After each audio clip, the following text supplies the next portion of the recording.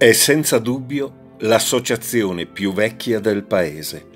La Filarmonica di Valdengo ha ben 181 anni. Con un ritardo di un anno, dovuto alla pandemia, questa vecchia signora quest'anno festeggerà i 180 anni. È stata fondata ufficialmente nel 1841, il giorno 8 del mese di novembre.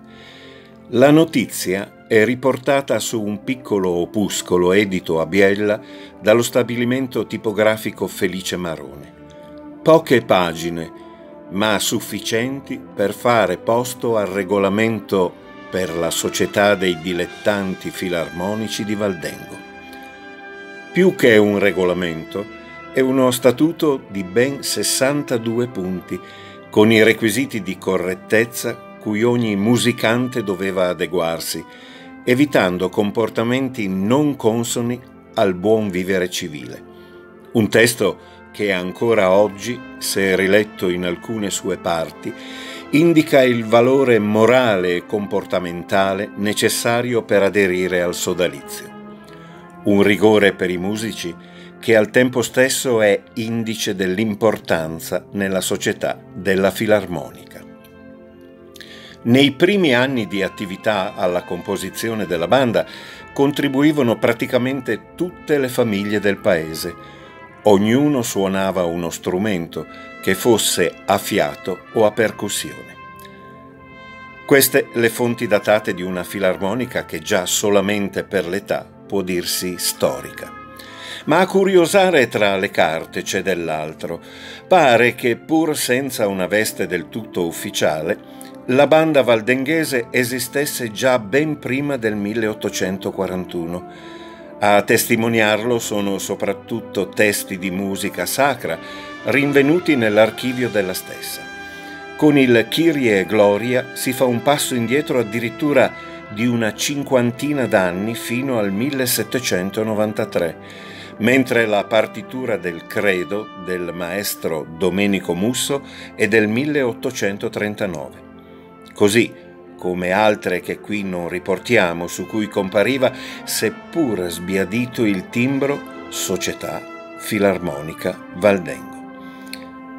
Quella del 1841 resta comunque una data ufficiale per questo sodalizio che da quel momento in poi ha sempre esercitato l'arte della musica senza interruzione.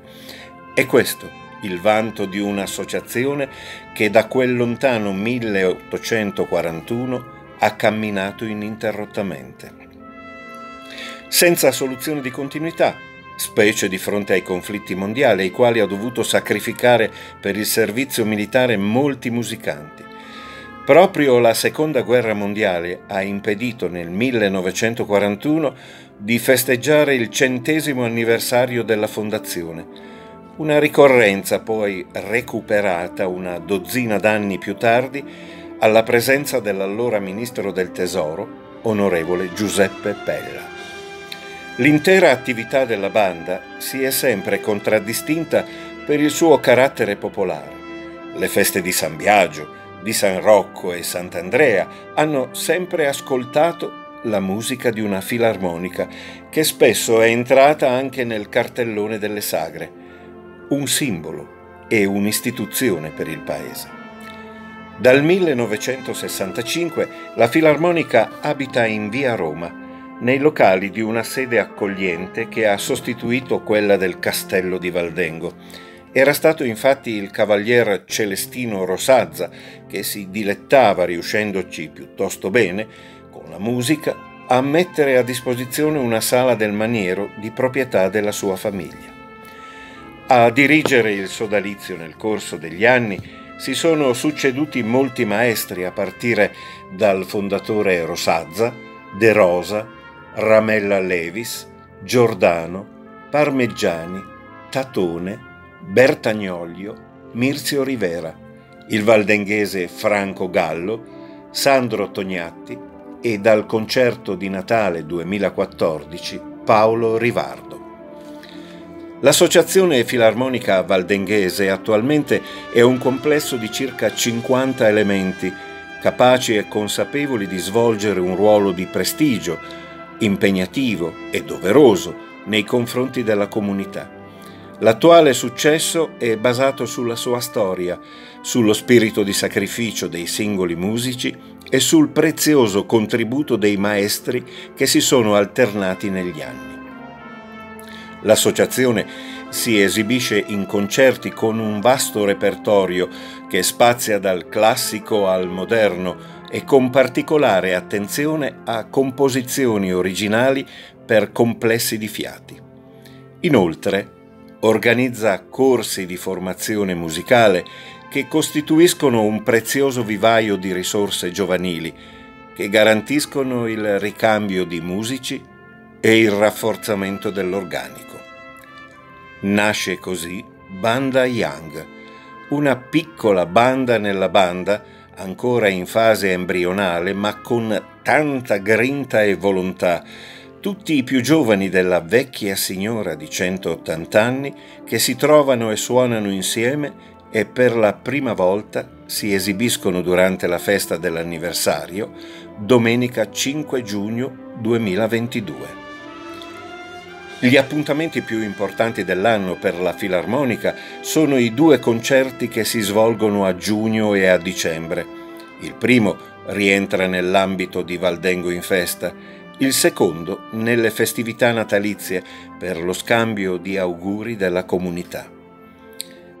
Se questi appena citati sono gli appuntamenti fissi, non vanno dimenticate tuttavia le tante altre occasioni in cui il complesso è impegnato, su tutte le ricorrenze del 25 aprile e del 4 novembre, oltre ovviamente alla festa del patrono San Biagio, che da sempre rientra tra i programmi della banda, e i festeggiamenti di Santa Cecilia, patrona della musica. È Storia l'importante collaborazione con l'amministrazione comunale, che grazie al suo puntuale e costante supporto permette alla Filarmonica di mantenere e sviluppare il patrimonio culturale bandistico, oltre che a promuovere gli aspetti ludici e sociali del far musica insieme. Infine, per garantire lunga vita alla banda, ci pensa un nuovo consiglio di amministrazione appena insediato. L'amico Gianni Spaudo lascia dopo 40 anni la presidenza dell'associazione e con orgoglio e piacere per tutti gli amici della banda, la guida ora spetta ad Alessandro Bora, esperto musico e prima tromba della stessa banda. Con Alessandro alla presidenza, il nuovo consiglio direttivo composto da giovani e veterani della banda, un mix perfetto che rappresenta la banda e il segreto di tutti questi anni eccezionali.